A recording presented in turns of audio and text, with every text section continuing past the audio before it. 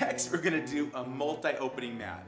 Multi-opening mats are similar to offset mats. You need to take it on the back of your mat, do a complete layout of exactly what you want. Once you've done these hundreds of these, you're going to do this without the layout. But for now, to save on materials, to make a really precision, nice product, first time out, do a layout.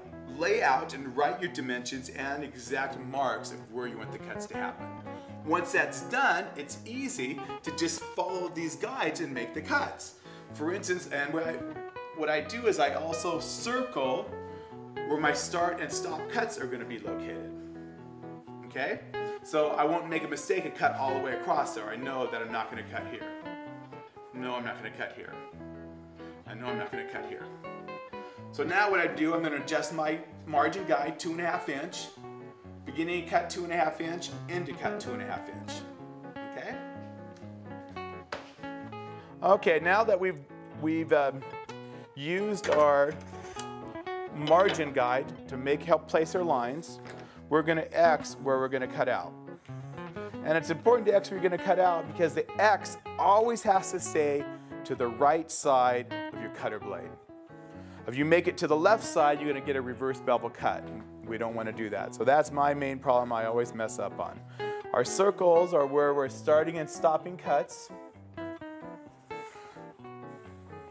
Okay, remembering, always keep your X to the right side. So we're going to start with this one. We start with our title cut. We're going to come down and use our start of finger guide. We've set that to 0, and we can use that right on the pencil line.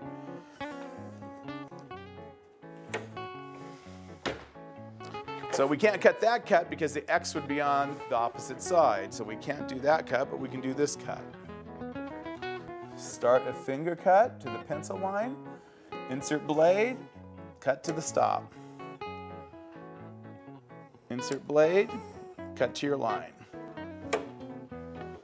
Okay, we can turn it, and as long as the X is to the right side, you can cut it. Okay, you can't cut this one because that would make it a reverse bevel, but we can cut this one.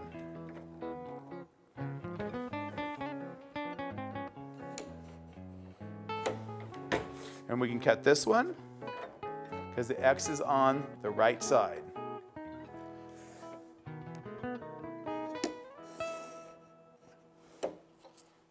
Okay, now we can come cut this one because we have the X to the right side.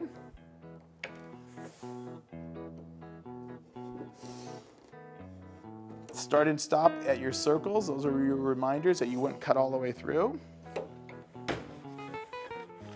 Okay, we can also cut this little box, little title box here.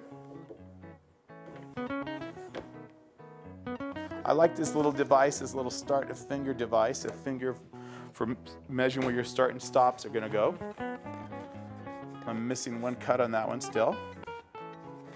Okay, and then I'm missing this cut.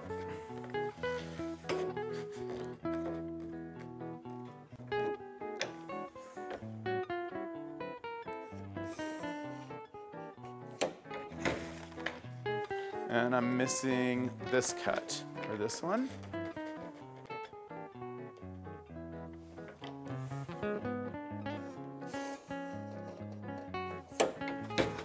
If you have it laid out, it really makes it easy to help do that.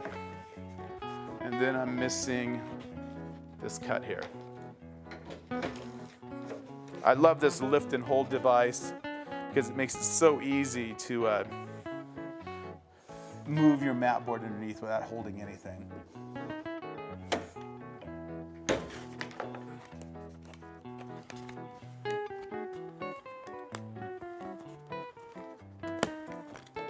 Okay, here's our multiple opening cut.